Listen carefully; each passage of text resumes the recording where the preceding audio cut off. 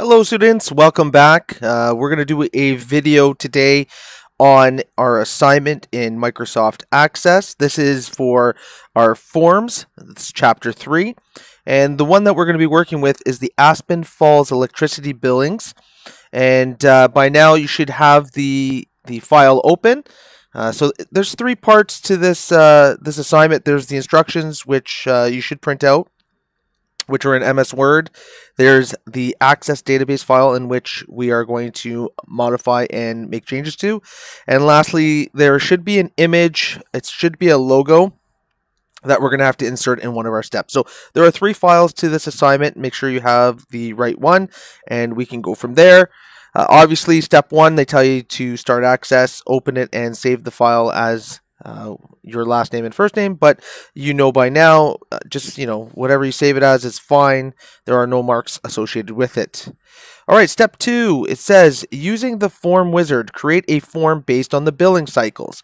What I want to draw your attention to is the fact that it is saying based on. When you read that in the instructions, that should tell you that you should make sure that that is the actual table that is selected before you jump into the wizard. If you notice here, billing cycles and residence, we've got 2 tables here.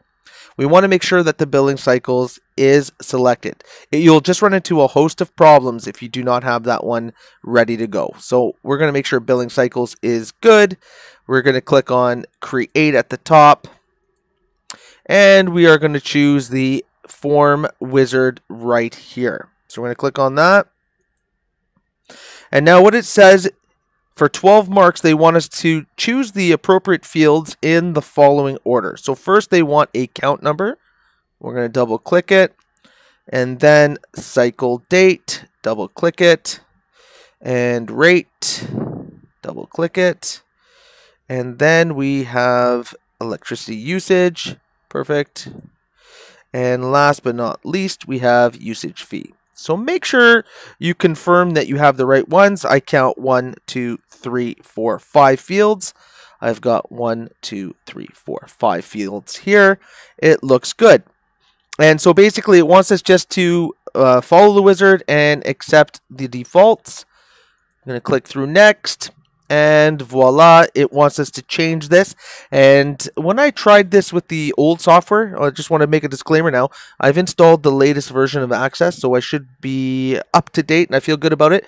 But when I ran this through the old software, I misread what this form was supposed to be called. It's actually called charges form. All right, and I'm just giving you a heads up. We all make mistakes. I actually called it changes form. So I had an N instead of the R. And when I uploaded it, my mark was low. I was like, what the heck happened there? And then I realized I am human and I made a mistake. So just make sure you are typing it in properly. Don't be me.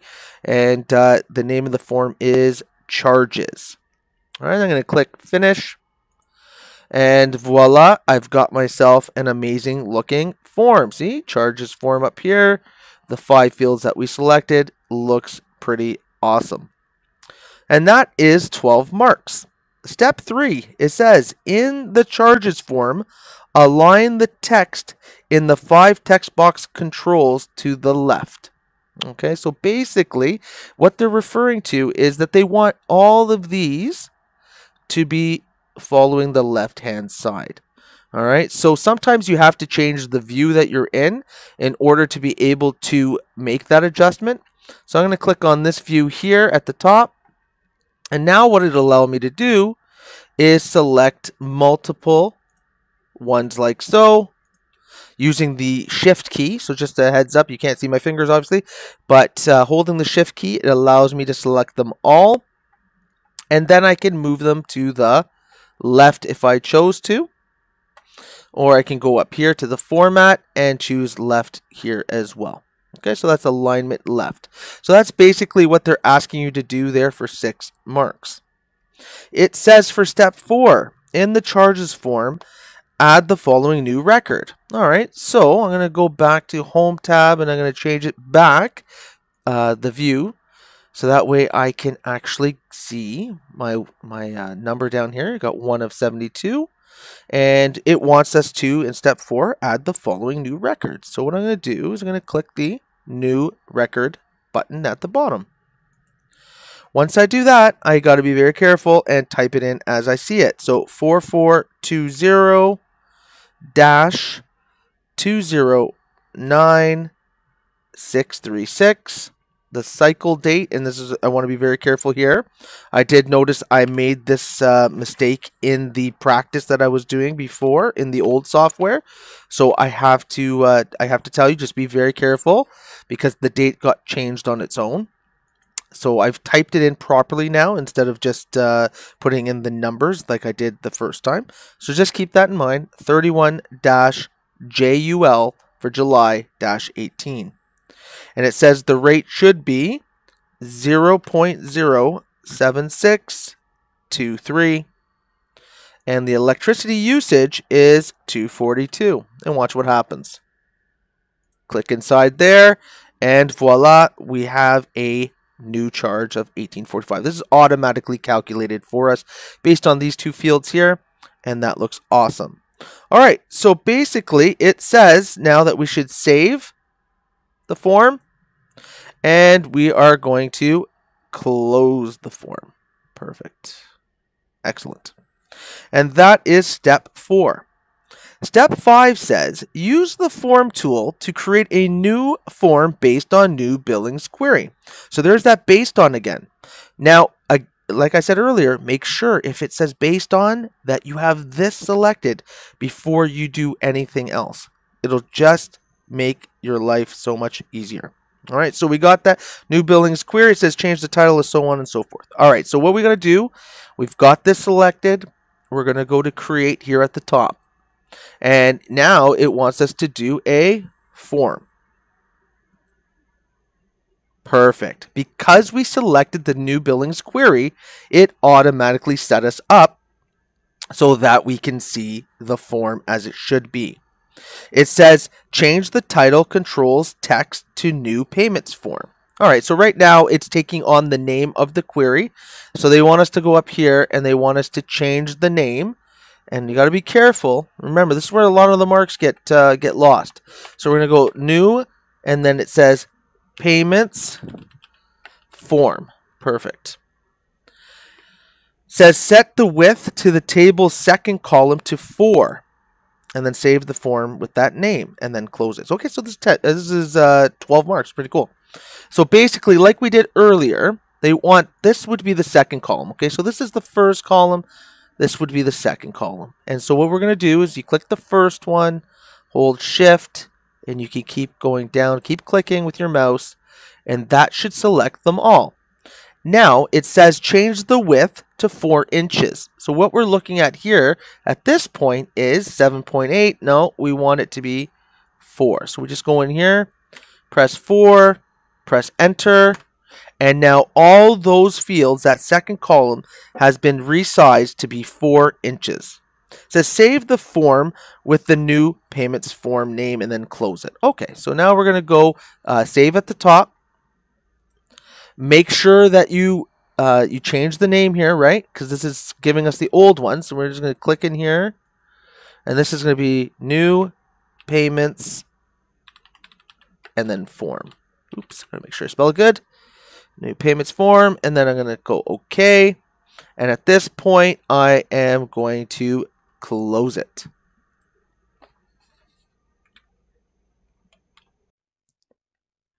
Step 6 is asking us to create a form using the form tool based on the residence table that will provide a subform based on the billing cycle table. And so again, we're looking at the based on. And what we need to do is we need to make sure we have the right one selected. So we're going to go to residence over here, and then we're going to go to create, and we are going to choose the form option.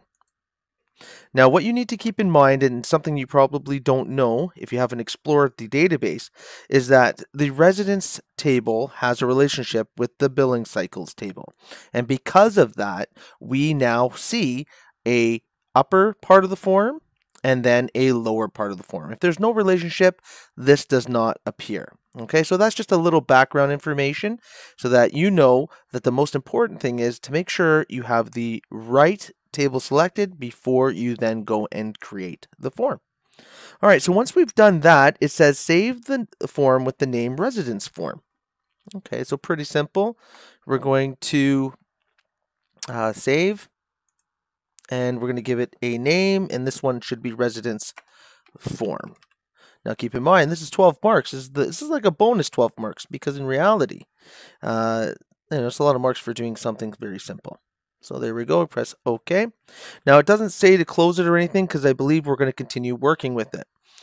Step 7, this is for 6 marks. Now it says to, in the residence form, replace the logo using the file that we've downloaded. All right, so basically, we're going to click here on the left of the residence, and over here, what you want to do is you want to go over and you want to change the logo right here in the ribbon here. So Design tab, Logo.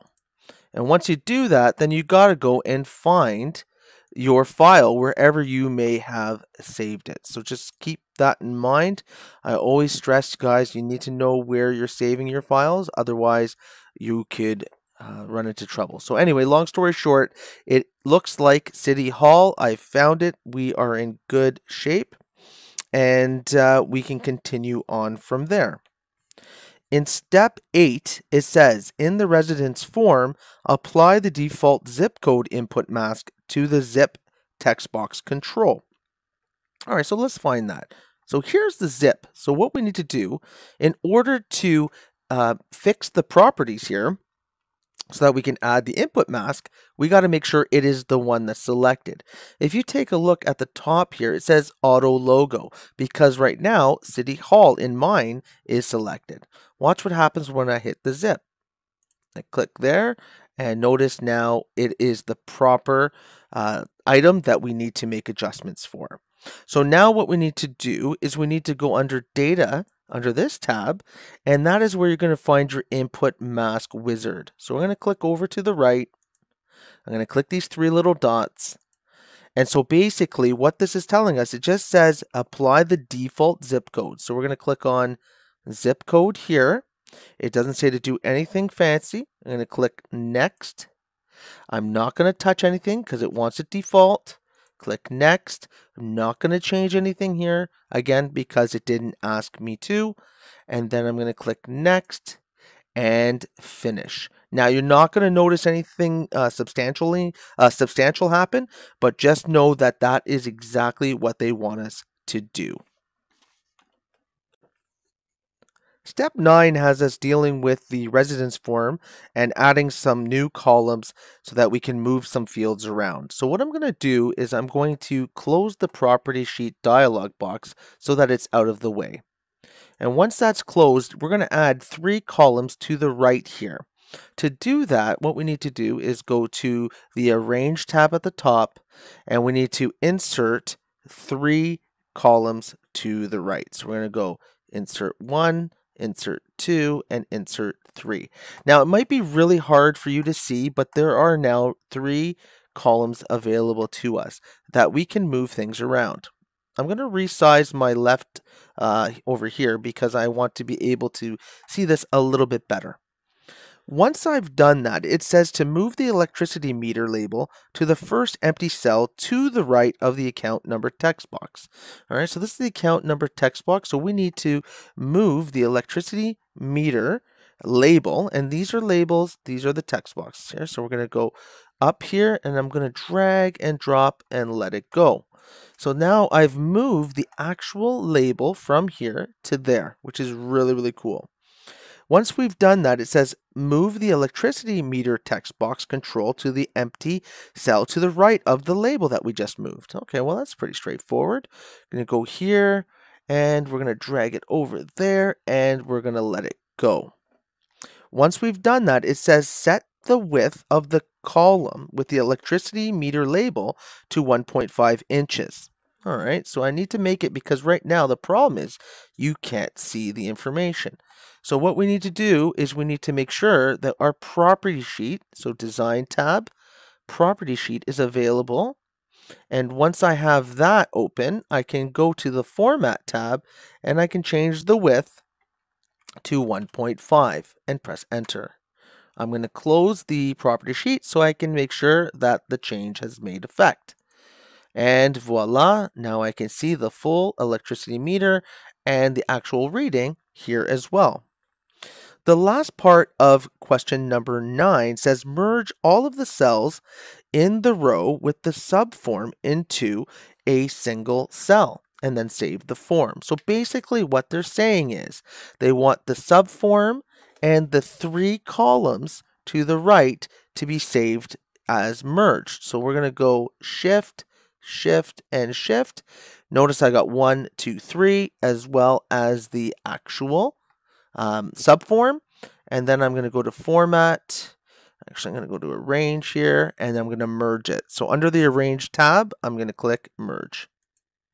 Perfect. So now this subform actually goes all the way across. Now, it might not seem like a big deal, but that's really just for aesthetics. And now it looks great, and it is ready to go. So let's save the form. Perfect. All right. Now, step 10. While we're still in the residence form, it says switch to form view and then find the record for account number 4420209636. So what we need to do is we need to go to the home tab and we need to change the view. Now keep in mind when you're searching for an account number like they're asking, make sure that you have the account number field selected. At that point on the home tab, we have this magnifying glass which allows us to find.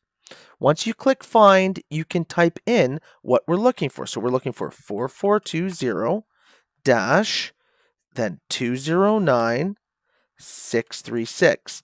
And if you click find next, it will take us directly to the actual record we're looking for. Then we can close this dialog box. It says now that we found it, we need to record a paid date for this invoice that we had done earlier. So now what we're going to do is we're going to just type it in. Again, we want to be careful. It's really nice that it allows us to type in things without having to go through the calendar dialog, because that usually takes a lot longer than just typing it in. The issue with typing it in, though, is you got to be careful that you do not make an error in your keystroke. So if you put an error in there, you can really mess up the data. So it's good and it's bad, but for what we're doing, I think we're pretty safe. Now it says add the amount paid of $18.45, and then when you tab out, you'll notice that your balance is 0, right? Because the usage fee was $18.45. You just paid $18.45. The balance is 0. At this point, they want us to save the form and close the form. Perfect. Step 11 now is asking us to create a navigation form. And you'll probably remember us going through the slides and me explaining that to you. It's like a user interface that allows the end user to cycle through different forms that are in the database. And so it's a really cool feature, and we're going to do that now for 6 marks. So it says create a navigation form. So we're going to click create. And it says a navigation form. So we need to go to navigation. And it says to choose the vertical tabs left layout. So we're looking vertical tabs left layout. We're going to click on this. And what happens is it's going to allow us to drag and drop the actual fields or forms that we want. But before we do that, they want us to make a change to the way that the button looks. So in order to change this button, we need to select it. Once you have it selected, you can go to the Format tab at the top. At this point, we're looking for a quick style. And if you don't catch that in the instructions, you'll have yourself looking around and around and around for it. But it says, if you look at it, it says Intense Effect, Dark Red Accent 1, Quick Style. So they actually say it, but it's easily missed. So I'm going to click on Quick Style, and it says the second column. So this is the second column. And then the 6th row. So 1, 2, 3, 4, 5, 6. So it's right at the bottom. And if we can confirm it, it looks Intense Effect, Dark Red, Accent 1. Perfect. Not much changes on the button, but you know what? It looks slightly better. And that's what they want. All right, so step 12 now for the last 6 marks of the assignment. It says in the navigation form, add buttons for these forms in the following order. So basically what you do here at this point is you just simply drag the forms in the order that they tell you. So residence form, drag it right on top of there. Perfect. And then it says the charges form in between next. Perfect. And then the last one is the new payments form. So that's the order in which they want your navigation form. It says set the form's modal property so that the navigation pane closes whenever the form is open. And we talked about that briefly in the slides as well. And so what we're going to do is we need to make sure that we have the design tab selected and the property sheet open. Once the property sheet is open, again, be very careful at what is selected. Right now, it's pointing to the navigation button. We won't find the modal option with that. So we need to select on this arrow here, we need to go to the actual form. Once we select the actual form, you'll notice that when we get to the property sheet and then we go to other, you will see the modal is set to no. All right, and so what we need to do is we need to change it to yes. Once we do that, it says to save the form with the name navigation form. So we're going to go save and make sure that it comes up navigation. And then we're going to click OK. And then they want us to close the form. At this point, they'll want you to close out of Microsoft Access and upload your file through MyITlab. And once you do that, your mark should be 100. If it's not, then, shoot me an email and we can see what's going on. Maybe I made a mistake. Sometimes that happens, as you already know, and I've told you I'm a human guy, so it does happen sometimes. But either way, that's the gist of the actual assignment, and I hope you guys get a better feel for it, and as you practice it more, you will be even better at it. Anyways, we'll see you in class. Thanks for watching, and you guys have yourself a great day. Take care.